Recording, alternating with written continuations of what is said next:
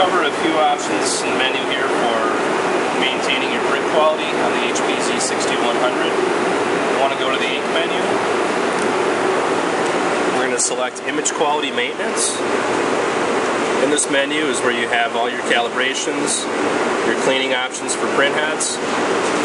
One of the most common causes of print quality issues is poor print head condition, banding on prints.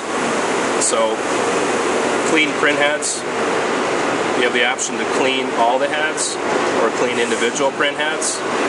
As you can see, if we go back, a few more options in here also. We have an option to print a diagnostic image, which is going to be a nozzle check. A good test print to verify your print heads are all in good condition. What you also want to watch for is the age of print heads and how much ink has been consumed through them.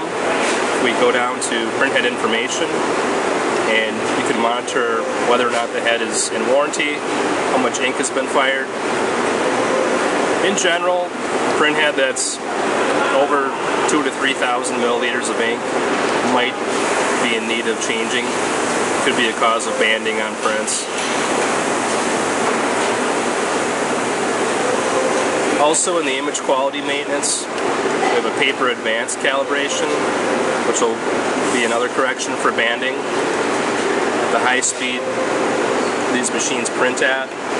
There's a manual paper advance. If we select adjust paper advance, you can increase or decrease the amount of paper advance by a percentage. We also have the option to reset paper advance.